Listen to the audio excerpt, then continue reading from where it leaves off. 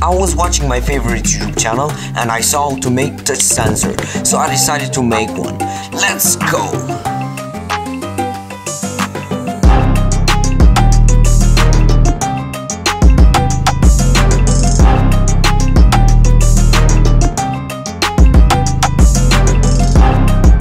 I'm drawing the schematic for this crazy touch sensor. The schematic is ready, so now it's time to design the case. I'm using this stupid case, but I like it. I'm using my crazy blue tape, so let's mark where we need to make some holes.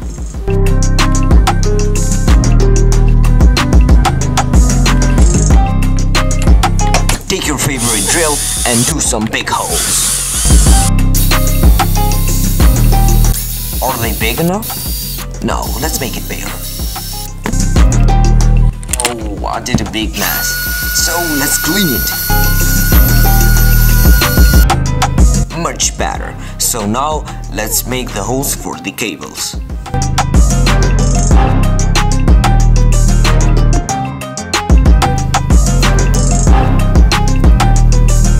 Now we need some sanding to prepare it for painting. Clean it with some fresh air.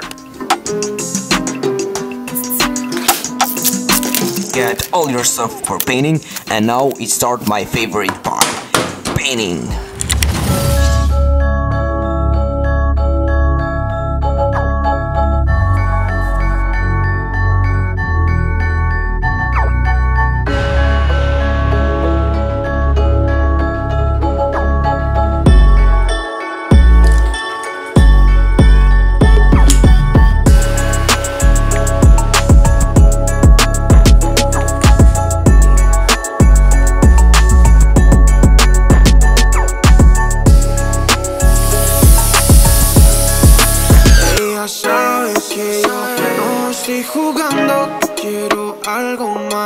The case is ready, so let's fill it with some electronics.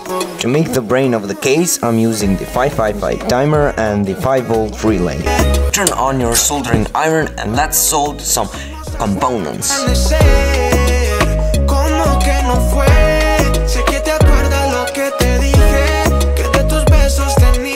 Don't forget to use my crazy technique. This technique will make your life much more easy. I finished doing all the lines, so let's connect those lines.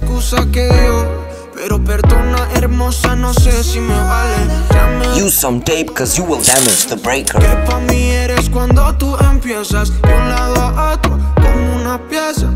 All those holes, fill it with some hot glue.